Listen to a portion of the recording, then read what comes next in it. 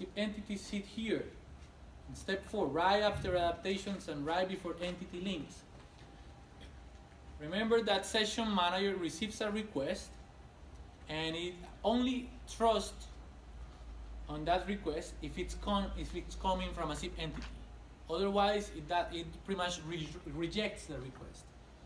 And also remember that even your session manager itself is right now defined in your lab as a SIP entity, because the truth is that actually the SM100 is what's defined right now as a SIP entity.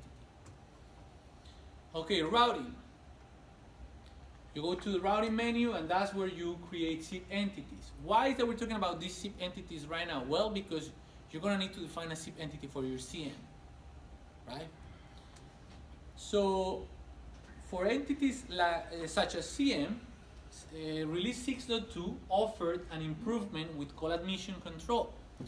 And the improvement was, remember what call admission control is? Bandwidth, right? A bandwidth control. Threshold. Right.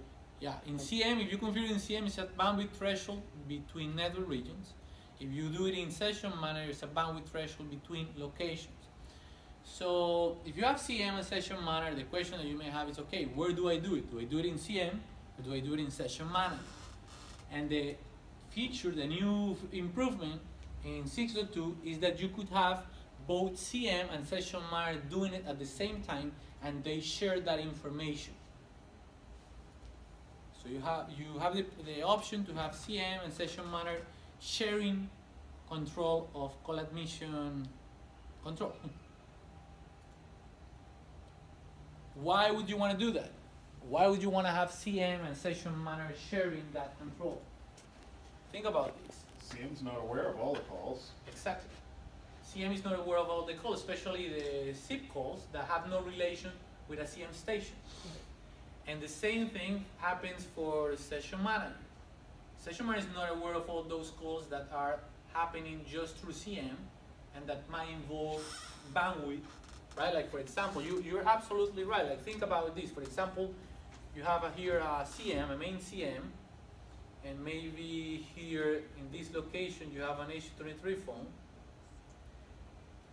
And then in another location on a branch, this is a branch, you have a H323 phone and maybe some SIP phones. And if this H323 phone is trying to call, I mean there is a session manager here in the main.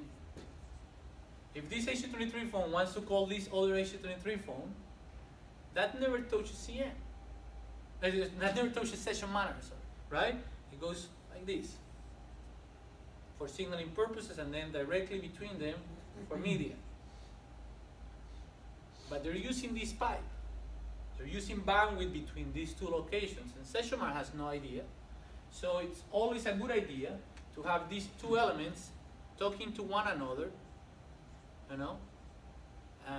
In this case, CM would tell session manager, hey session manager, there's some bandwidth being used. So session manager is able to update the tables related to bandwidth usage. And also, if the case is a SIP phone with no relation to CM, placing a call, I mean, same thing could happen, you know, that CM is not involved at all. So session manager could inform CM about bandwidth being used. And that's the new improvement in release 6.2. And they do it with some extra fields that you'll see only for CM. And if you put a check mark here under these two fields, that's what you're saying. That you want session manager to support call admission control, but also, sorry, that you want DCM to support call admission control, but also you want CM to share the bandwidth control with session manager. Again, this only matters if you're configuring call admission control. Otherwise, just forget about those parameters. They don't matter. Another improvement with release 6.2, I mean, we're already in 7, but another improvement with 6.2 was SIP responses to an options request. So Avaya quickly realized that some third-party applications didn't know that they had to answer 200K to an options request. because that's an Avaya thing. Remember that Avaya picked the options request for monitoring purposes, but that's not a part of the SIP standard. So they were sending option requests to third-party applications, and the applications were up, but they were not answering with a 200 OK. So you know what to do. And then session manager thought the applications were down.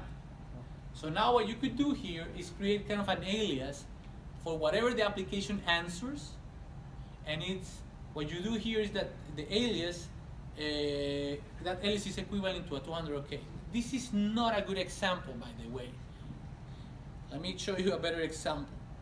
I don't like the way they do it there in the slide. What this is saying, I mean, let me go to SIP entities, create a new SIP entity. Let's suppose that this one is for CM, an IP address. I don't care about the IP address right now. Type is going to be CM, and I'm doing this just so that I have those fields. These are the fields I'm talking about.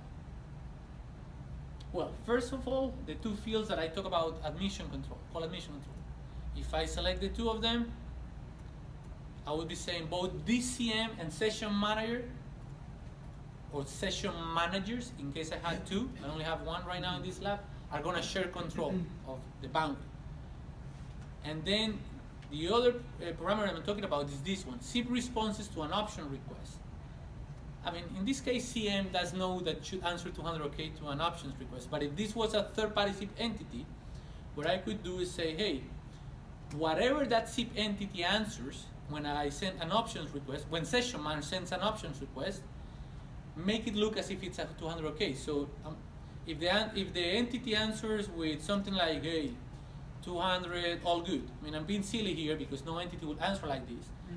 But if that's what the entity answers, what you're saying here is that that's equivalent to a 200 OK for session manager. So session manager knows that the entity is up. Yeah. You see, so you now know, or session manager will know that that's equivalent to a 200 OK, so we'll consider that the SIP entity is up. It's a parameter that's useful for third-party SIP entities, not for Avaya SIP entities, because all Avaya entities know they should answer 200 OK to an options request. I cancel that, and that's what these slides about. Page 128.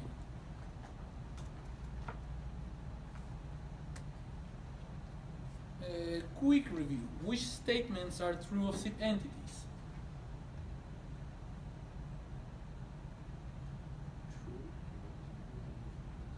Two is actually, B is actually not true. Why? Because endpoints are not SIP entities. Right. Remember. Right. Phones, not SIP entities. So B is not true.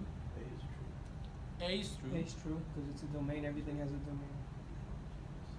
What about C? Can be more. Session manager actually doing the monitoring? Yeah, session manager, the one that sends the options request. So When C you is say true. yes, let's see. What about D? No. And we're about to add CM Yeah. as Oh. a SIP Yeah, entity. that's an entity. Yeah, so even Avaya applications, yes, they have to be added as a SIP entity. Every application that wants to communicate with session manager needs to be added as a So SIP A, entity. C, and D? A, C, and D, yeah. Entity links. Every time you